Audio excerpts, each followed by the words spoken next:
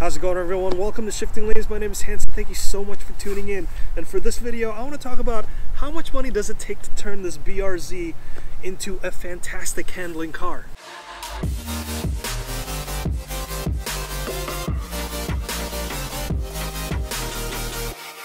So first of all, I have to apologize how dirty this car looks. This has been driving through some wintry prep roads, so I've been driving through a lot of salt. But anyway, let's get right down to it. The BRZ is already a fantastic handling car from the factory, primarily because of three things. First, it's lightweight.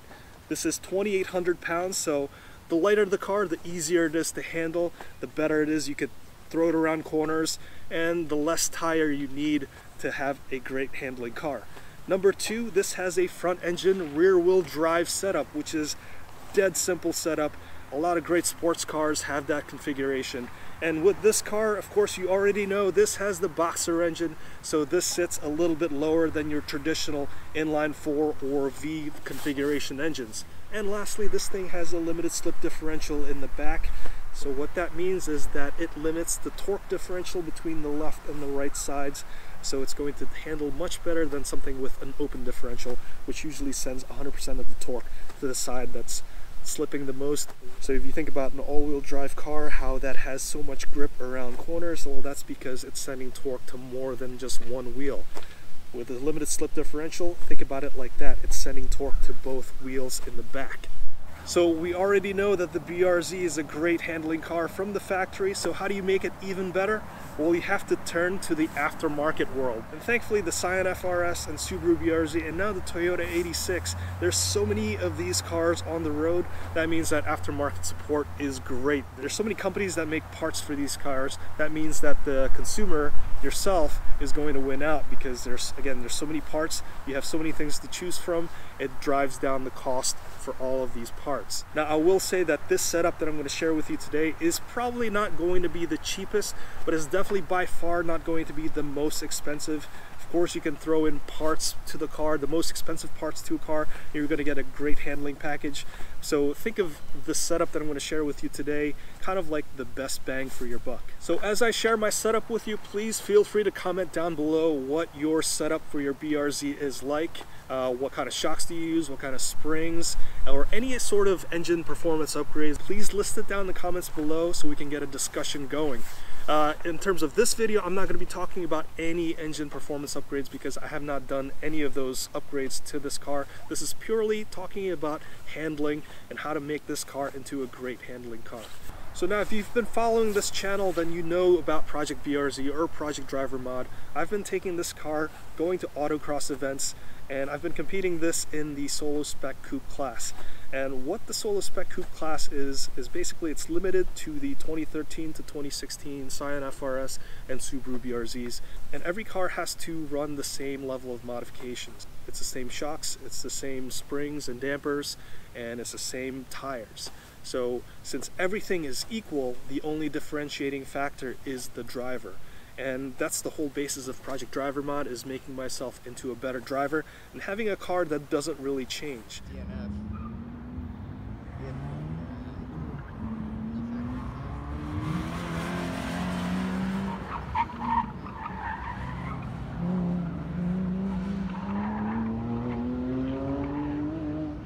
So the heart of the suspension upgrades is the Koni Sport dampers. With the Koni dampers, you get an adjustable damper shock, so you have 2.5 turns from full soft to full stiff. So you can set this in the softest setting, which means that it's going to have more understeer, but it's going to be easier to control. So when you're autocrossing, just for the very first time, set all 4 corners in the softest setting. Once you become a better driver and you become more confident in your driving abilities, then definitely stiffen up all 4 corners, and it's going to become a car that's a little bit more tail happy, and I think you're going to enjoy that a lot more. The next part of the suspension upgrades is the Eibach Pro Plus Kit. That's basically your sway bars, springs, and bump stops. So first of all, it lowers the car by about an inch. Now that in itself is already going to be a massive upgrade over the factory ride height. Just because you're lower, you're going to have a lower center of gravity by that much more. It's going to provide you better handling, quicker turn-in. Everything is just going to be a little bit better just because you lowered the car. In that kit, you're also going to get springs that are progressively wound. These springs are going to have 25 to 40% increase in spring rate over stock springs. What that means is that you're going to have like a neural connection to the road when you're driving around back roads and also weaving around cones. Now, anytime you lower the car, you're going to change the geometry of the entire suspension setup. That means that with factory linkages, you're not going to have the optimal camber and toe setup. So with that said, you also have to get an alignment kit. And what I have in this car is the SPC adjustable alignment kit. What that does is it provides you with camber and toe adjustment, so you can have more negative camber. So that's going to increase your grip and in turn your cornering speed. Additionally, in the rear from the factory, there's no adjustment for camber or toe. So with this kit, you're going to be able to adjust that when you're aligning the entire car. So how much does all of the suspension components cost so far? Well, the Koni sports strut with the tamper-proof seal, that's going to be $716 and all four corners.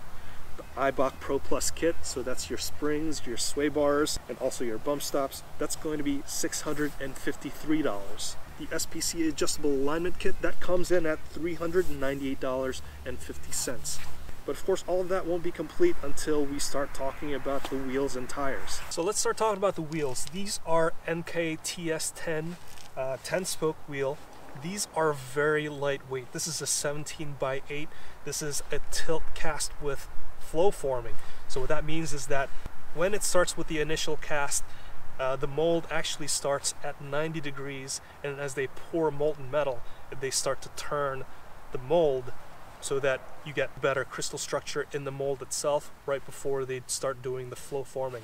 Now, flow forming is basically kind of like an in-between technology between just normal casting and also forging. Forging is going to be the best technology because it cold works the entire wheel much more, but with flow forming they basically stretch out the entire wheel structure using rollers. So again, cold working the entire wheel so you get more strength from less material.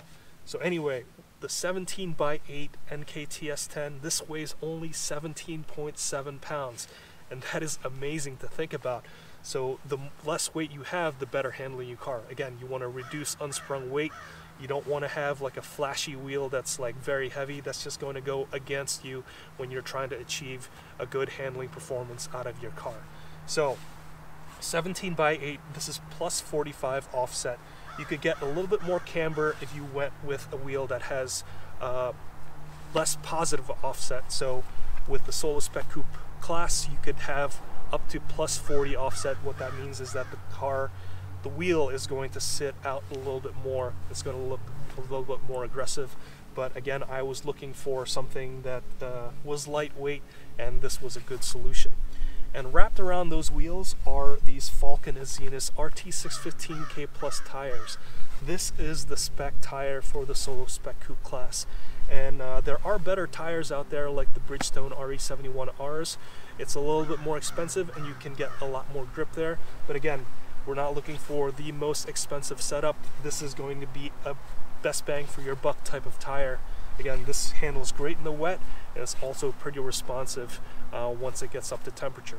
These wheels are $195 a piece, while the tires are $116.22 a piece. Again, these are very cheap tires, but they handle really well for the cost.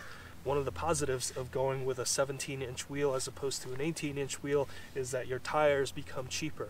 So altogether, this kit, the Koni yellows, the Eibach Pro Plus Kit, the SPC adjustable alignment kit, and also these wheels and tires, that comes out to $3,012.38. Of course, that's before taxes, shipping, and also installation or any sort of like alignment efforts. And also there's a catch. If you want to get this specific setup, you also have to be a member of the Sports Car Club of America, and a membership for 1 year costs $70. So if you're not interested in autocrossing or racing, you could just get a membership and you could also get this kit for you. So $70 on top of the entire cost of the kit isn't really too bad. So if you're looking at the entire kit, again, plus the membership and also all the shipping and before any sort of labor, you're looking at almost $3,500 to get a great handling package for the BRZ.